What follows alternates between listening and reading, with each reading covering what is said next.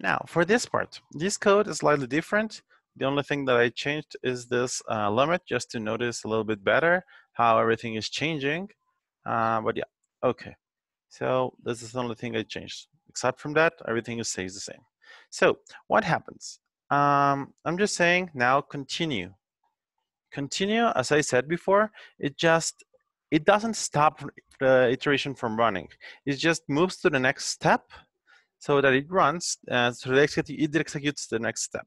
So this is, how is it gonna look like? Let me change colors, maybe some orange.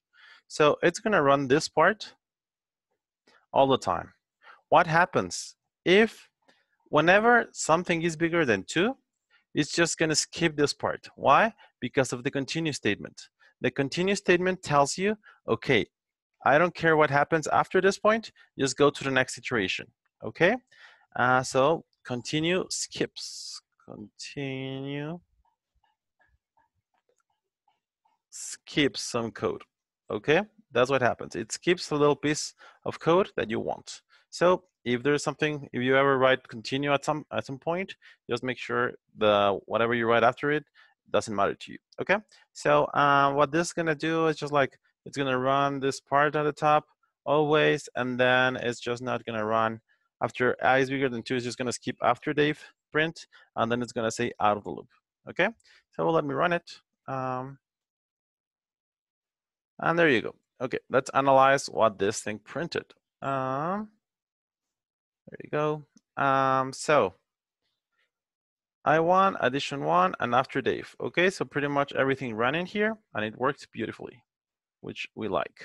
Then in the next iteration, this thing happened and it printed after Dave. Now, everything changes after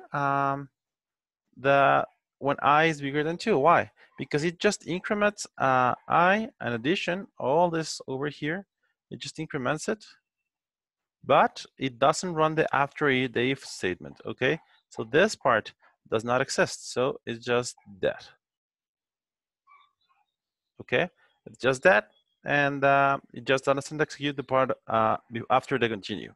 And then it just tells us out of the loop, and this makes us really happy.